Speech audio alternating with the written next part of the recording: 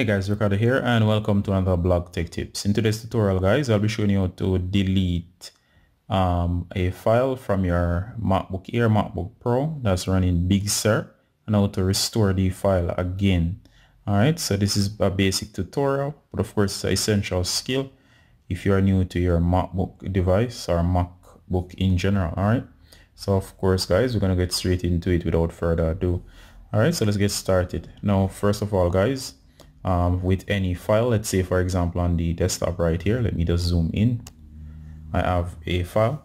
If you rest your cursor over the file, you'll notice you can bring up options. I'll use secondary tap to bring up the options. Secondary tap is when you use two fingers to tap the touchpad, and of course you'll bring up a context-based menu. So make sure you rest your cursor over the file, then you're gonna double tap or you're gonna secondary tap. Once you do, notice that this menu appears. You have the option to move to bin. Alright, so we're going to move to bin. There you go. You notice that delete sound.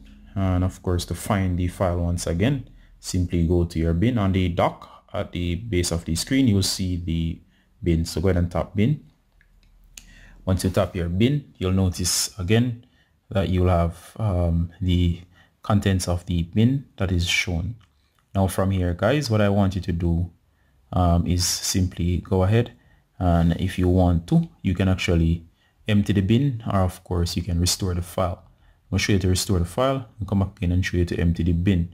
So go ahead again, rest the cursor over the file, use the secondary tap by using two fingers to tap the touchpad. Once you do, this will open. It says put back. If I do that, it will restore. So go ahead and hit put back, and notice the sound again, and I can actually close this out.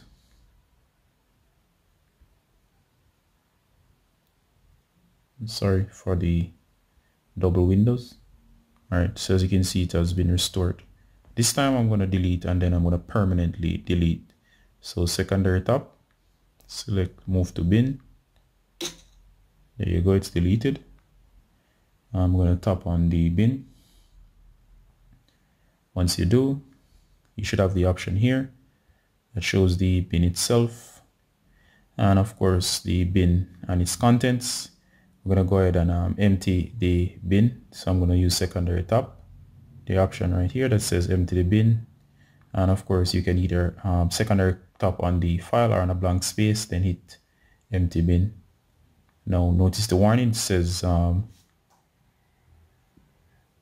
you sure you want to permanently erase the items in the bin? Of course I do. So empty bin, and of course the bin is closed. Notice the trash, there's no indication that there's any trash, and of course there's nothing on the desktop as well. Alright, so the problem is now fixed. Alright guys, so that's all to deal with the bin.